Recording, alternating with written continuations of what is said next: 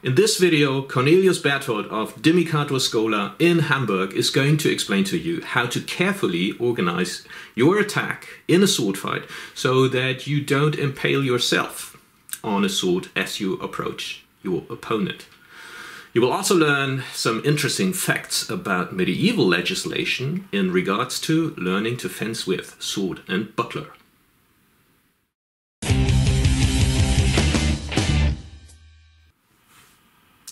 Before I'm going to present to you the demonstration of Cornelius Berthold and Simon Peters, which was recorded at the recent Berlin Butler Bouts, I want to say a few words about sword fighting in general, medieval sword fighting that is.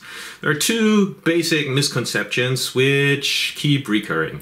So the first one is whenever modern people think about sword fighting, medieval sword fighting, they usually envision a pitched battle. Now, the second misconception is that oftentimes I am confronted with the opinion that most people wouldn't have all too much training with a sword or whatever weapon they would use, and that it is the elite, possibly only noble people, who would indulge in training at arms and learn about these refined techniques and sophisticated ways of using medieval weapons as reflected in the late medieval fighting treatises.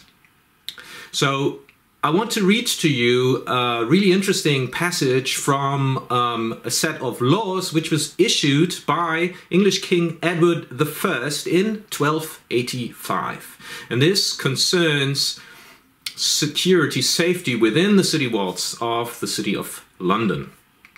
Now, so from the statutes of the city of London, these be the articles which our Lord the King doth command to be well kept in his city of London for the keeping and maintenance of his peace.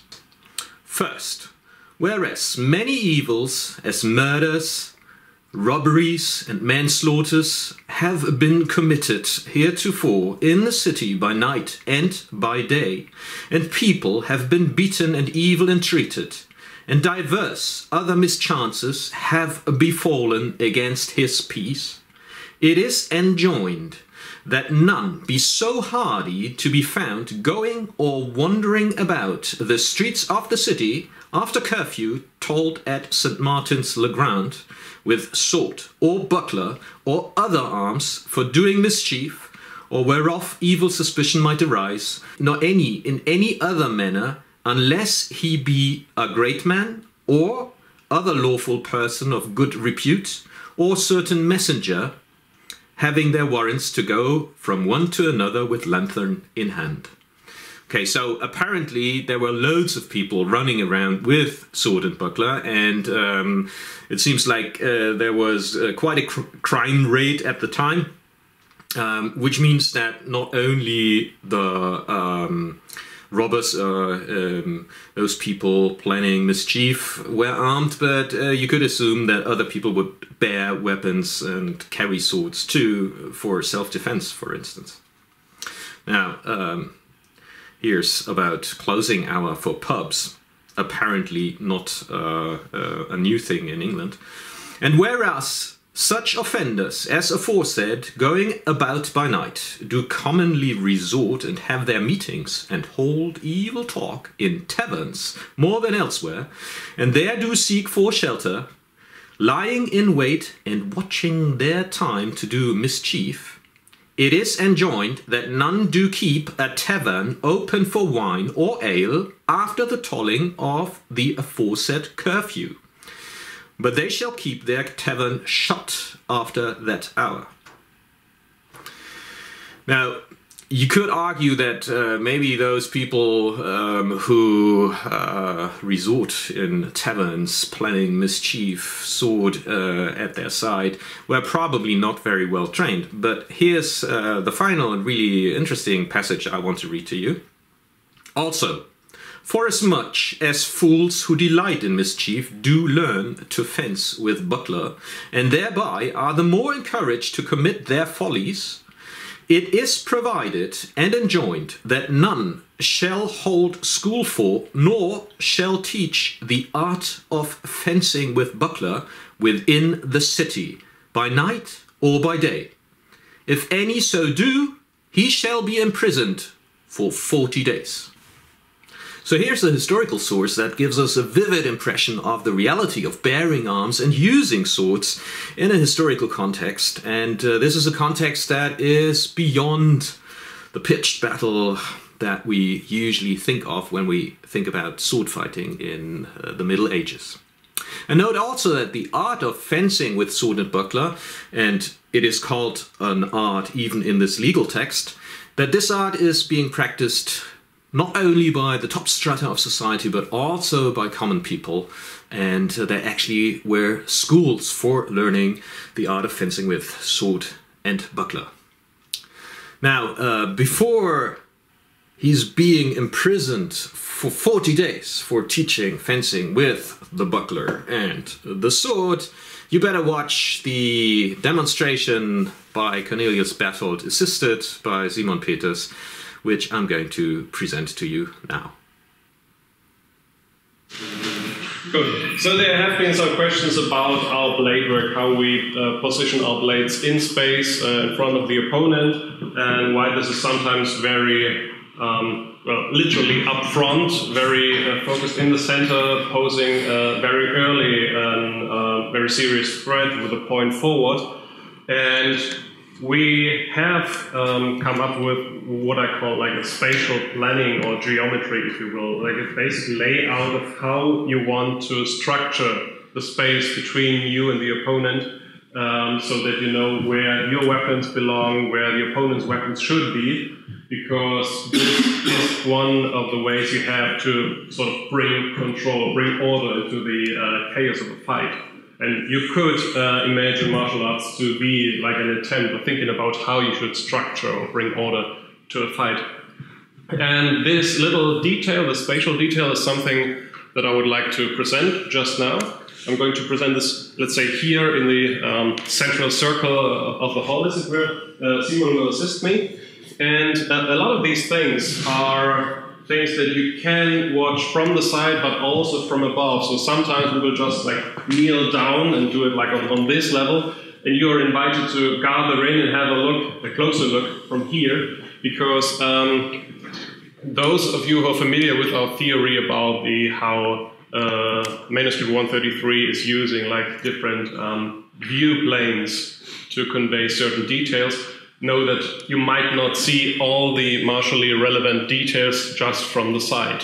Even if you see it like in real life from the side, there might be slight differences. So, we talk about a wedge very often, or maybe a cone, and I was just trying to demonstrate what I mean by that. Simon can come just closer. This is something, by the way, that works for other weapons as well, not just for buckler, but also for rapier, for light lesser, longsword, in different ways, obviously, but I think the basic layout is something that you can get very easily. So, if Simon is my opponent, he's standing in front of me, I assume that this space here is the one that is really tricky, so I have to take care of that, because here, on shoulder level, he can easily threaten me, and he can threaten areas of my body which I would like to keep intact. And so I have to deal with this danger here. So, and to cut it short, my idea is that I will defend this space. We called this the center many years ago, and now it's, at least for me, it is a bit more specific. So what I want to defend is, if you, no, you don't have to point a long point at me, I will just demonstrate. I want to defend something like this.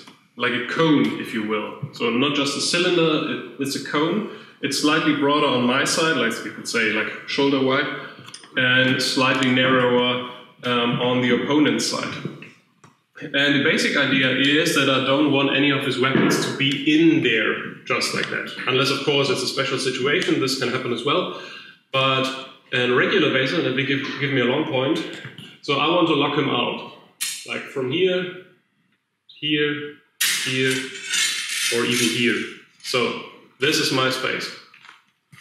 And with weapons, I would basically always make sure that I'm at the position where his blade is. So if he would be moving around with his blade all the time, I would try to keep track of that. So always here. One metaphor that I was using is like, you can imagine this to be like a fence of a garden, and you've got one of these really nasty small dogs who bark all the time. So when there's some people going for a walk outside, you have this nasty dog on the inside, which is like all the time, following them, always barking, totally annoying. I am that nasty little dog. Or let's say the blade is. So because I would always say that if he's somewhere here, I would try to lock him out from here. No matter if you have contact at that point or not. Here, if it was there, I would sort of keep my blade here, and maybe there might be a chance I do this as well. So you might recognize certain positions from other weapon systems. Yeah. So be it like those hanging positions, or like those extended like sloop or ox positions that you know from longsword, or their derivatives from Langsmesser, which are not totally familiar.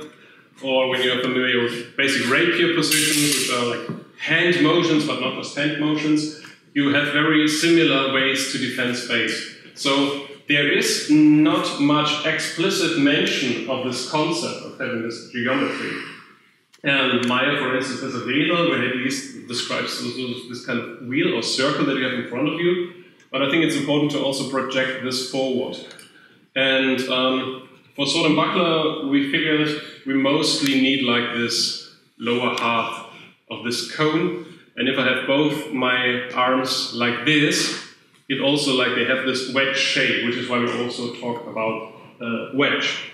So what you can see from the side, and we will cover this first, is of course that I want to get this blade out of the way also downward. So if I'm moving here, his blade is to the side, you will see that in a moment, but I would also try to make sure that he cannot reach me here. And this is part of the thing where works better with the buckler. So I don't want him to be a threat from below. So if he goes downwards, there should always be the buckler.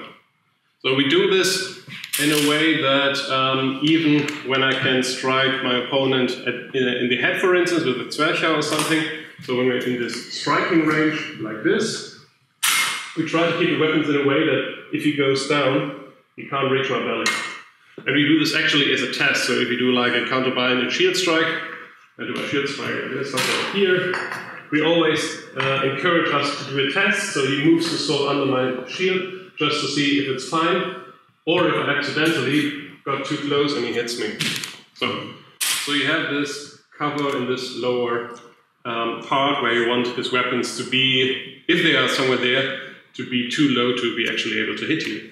So more interesting is how this looks on the horizontal plane. Now I encourage you all to come closer, and we go into a squat or a kneel. So we have a look at that from the top. So, and obviously this is something you don't easily see in an illustration, which is basically like a side view. So my idea here is, so this is my cone, then I have this sort of trapezoid shape basically. So I'm here at shoulder height and then it goes down. And this means the way I try to lock out the opponent's blade is, we can do this with just blades. I have this on the right and this on the left. So you can also here imagine the sword is like one line in the, let's say, outer cover of the cone. And the orientation that I'm using is that if we have a bind on the right side, on the outside for rapierists, I imagine more or less a straight line from my shoulder to the point, and I'm maybe aiming at his left eye, or from my side, the right eye. The reason is that if my point is getting to the center too early, sliding off his blade. So I mean, it can still work, but there's a bigger chance that I lose this dominance, this superiority. But it also means that on the left side, it should somewhere be on the side where my left arm would be. So in a left bind, this is what I'm striving for. And this is the slightly counterintuitive thing for people who have never done this. They would assume it's doing something like this. So, but I would aim for something like this, again, going for the eye maybe. And as I always want to keep the buckler in the center, so in order to not to produce a large opening here, we end up in this. So, and this is a position that you might notice from the manuscript, even though they don't use the same explanation that I just used. That you do it here, here, you have the shield in the center, and you work in this position. So this would be relegatio in dextris, counterbite on the right. The other thing could be a derivation of Schützen against second ward, or it could be, it actually is what we believe the final stage of the mutatio gladii on this side. And what I noticed here is, especially at this event, so I was aware of that I'm using this concept, just to know, okay, where should my blade be? Slightly, let's say, detached from any specific technique. So you can, of course, learn single techniques and know that, okay, I've got a counter to this technique, but this is a more abstract way of thinking, which is, of course, very helpful when I have to adapt to situations that I don't know. So if Simon places his blade somewhere in the space between us, to do like a random position here. So I know, okay, this is probably to the left. I would probably do something like this and see where I can get from there. So, and this helps me a lot against people whom I don't know when fencing, who do something that I wasn't really prepared for. And I always work from this, one of these perspectives.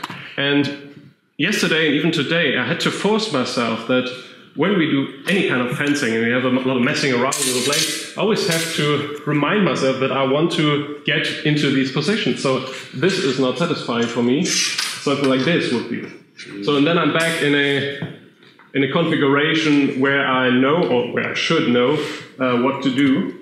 But it takes, at least for me, it takes a lot of discipline and concentration to force myself to actually come back to these blade special configurations. But then again, if it works somehow, it's very easy to always get back into a position which is very threatening. So I'm safe. So the idea here is like a kettle scoop in front of a locomotive. So if Simon would rush in, it would just go past me here. And so I'm safe. I can threaten him. And then I can advance. And if he just pushes me aside, if he's going to the windscreen wiper mode, this thing is back here again. Obviously, the blade movement is, of course, another thing you have to try, especially with a heavy blade. I have a video about that on Facebook already. And in case you're interested. But this is like the basic configuration that I'm using. And that is something that I want to establish before closing distance. So and this is another thing, the last point that I want to make today.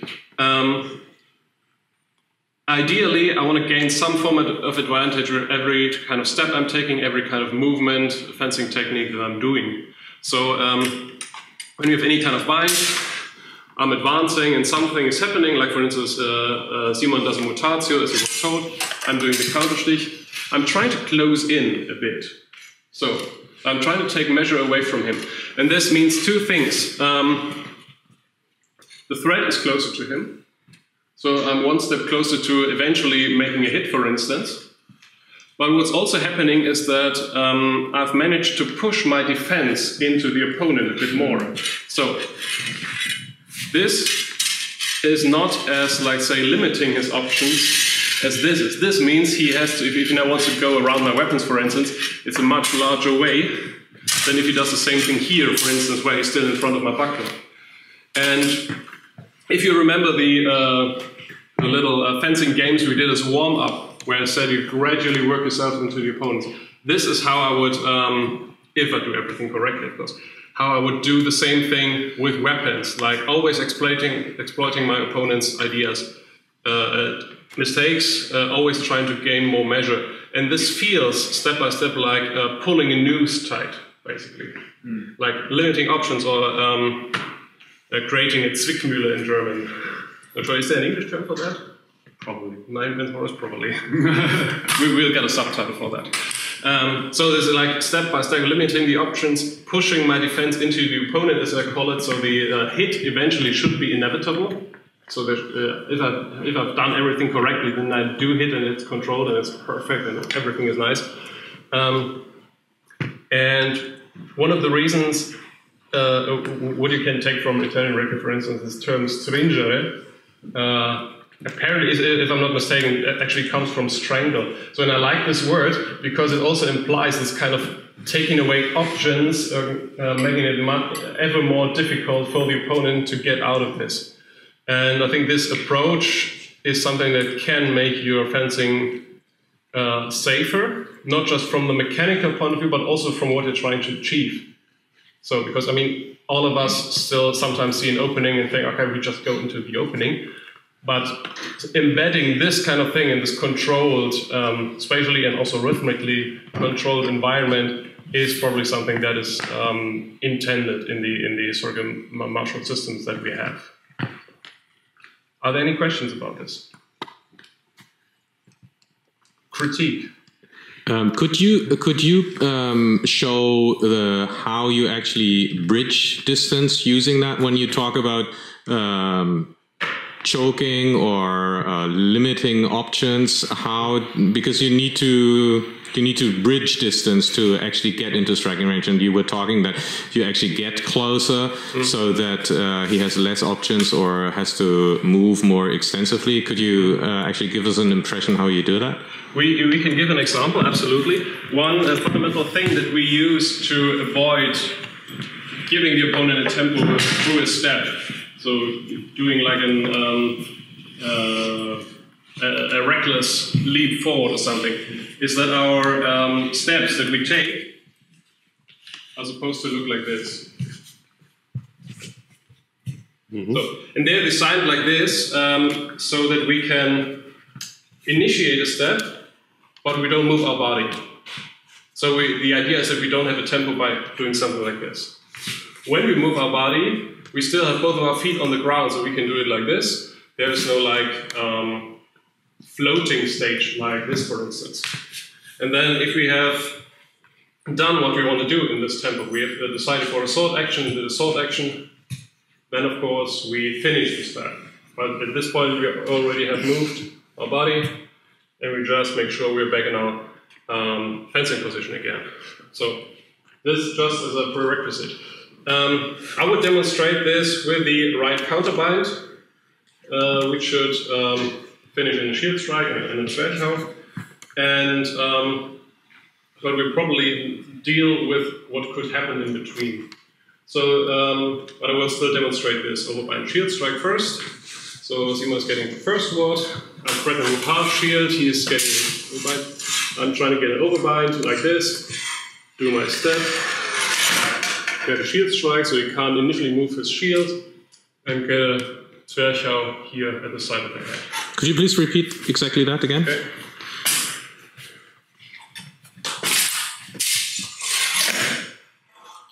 So ideally, yeah, we do the measure test, and luckily it worked for me. So, as if I had done it before. So now, of course, the crucial thing is what happens if there's something coming in between from his side. And this is now where we try to have the sort of cautionary advancing. So if nothing happens, you see what I did was advance, and in the end I can, let's say, finish with a shield strike. So we'll have a look at that one more time, just to see what happens. So I have the upper hand, so my blade is on top. My blade is sort of on this outer cone trajectory, if you will. And then I go here. So at this point, his options are very limited. If he does a very late cavazione, for instance, the shield is already in the middle. And the way I take my step should allow me to just simply redirect and follow the blade. So if he wants to disengage and do mutatio gladi, he has to do it very early. So, and it should look something like this. So I'm starting here, and he does it in a moment where his blade is still free, so he can still do it. So, and what he ideally will do is, once he has gained the advantage, he will, let's say, extend his weapons and try to take space from me. So I will try to like push this forward, and if he's too early with his mutatio gladii, he will do the same thing against me and threaten my face. So I will do it like this, and now basically I got the same problem now. If I want to do something like this, the weapon's already in the way. So we try to take each other's, let's say, safe space, if you will, so take each other's measure to proceed. And to wrap this up, the counter against the mutatio, this Stich, according to the manuscript, would be basically doing the same thing. So if you do this in very slow motion, would be first shot. So I try to gain measure, he goes out, he tries to gain my measure, I'm countering it, bring my weapons forward, and again now I have taken his space, and I could of course then finish the step and hit him. Could you do it again?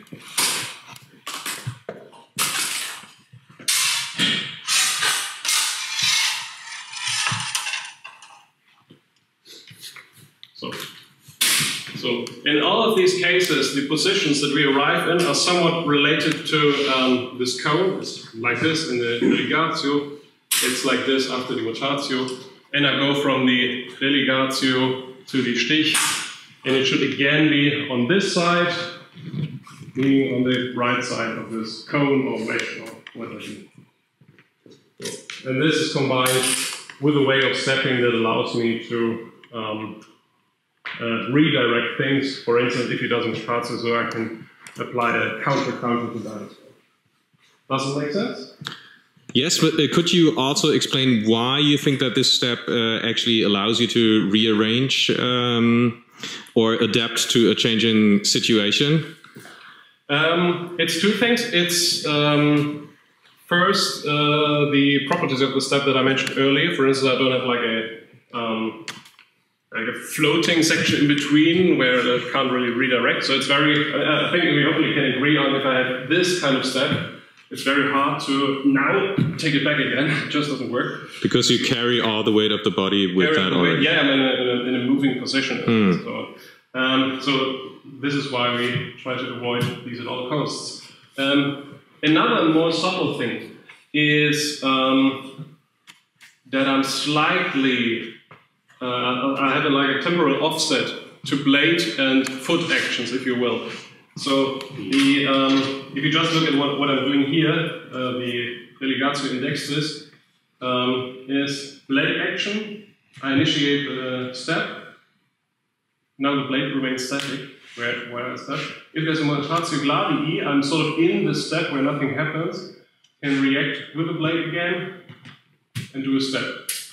So strictly speaking, and this is all like in theory, so if you do it really perfectly, we always have blade and foot motions after one another, and I'm not doing like this at the same time. So, and incidentally, this is also mentioned in this C13 manuscript that was recently edited by Reinier van Noort and Jan Schäfer, which is in a Fabris rapier tradition. Very, very nice book, very fine granularity of thinking about all these details. And he also says, if I remember correctly, something like, so you never do like a sword action and a foot action simultaneously. So you always have like a slight offset between them. Or you do it one after the other. And this basically can be a very, it's not getting much simpler, admittedly, but it sort of gives you kind of a freedom that you don't have to bother with two things simultaneously. They do come one after another very quickly, though. But basically, you just do like blade, foot, something like that. And I use this in my footwork. So we have like, if we do basic steps forward, sometimes tell other people that they do like one blade action at the end of the step, one action at the beginning of the step, one at the end, and so on. Because ideally, you should be able to react to all of these stages in a step. But that's just a side note. Any more questions? Yeah. Yeah. Where do you point your buckler? You told us to leave it in the center, but do you point it as his like solar plexus or as his sword arm? Or? I mean, we do have the buckler extended in a way which is as natural as with the sword, so with this sort of relaxed grip or precision grip, as Wikipedia calls it, like German Wikipedia. And so for something like this, and I adjusted then according to the side where the blade is. In general terms, we try to keep it on shoulder height unless we do something clever. So it's also something I noticed this weekend, that I'm very lazy with my own personal buckler work. It always drops and then people hit me on the head. But ideally, the thing is, we always leave it here and then work around the face. It's very interesting, and now that you mention it, when you're teaching thrusts, because some of the thrusts that are not, I mean, like the one I just did, but also the ones that come from 5th ward or 6th ward, where you rotate the buckler like this. This is always tempting people to, let's say, rotate the sword around the shield and not vice versa. So if you do it like this, obviously, you have the blade on the left side of your cone, but what is the problem? The blade still, the blade is still on the right side, it means it can point directly at my face. So these things as well should be trained that they are on the outside. And basically this position is the exception that you're using for thrusts, otherwise it's like here. But yeah, then extend it naturally like this, a bit with the hilt of the grip of the shield pointing forward. So, but it's, I would say it depends. Like many things in martial arts, it always depends. But holding it forward so they have an idea of where it's pointing. In the right overbind, try to point it over the opponent's weapons, but this is just a detail. We can cover this at a later point. Thank you. Any other questions? Critique? Doubt? Okay, then thank you for your attention.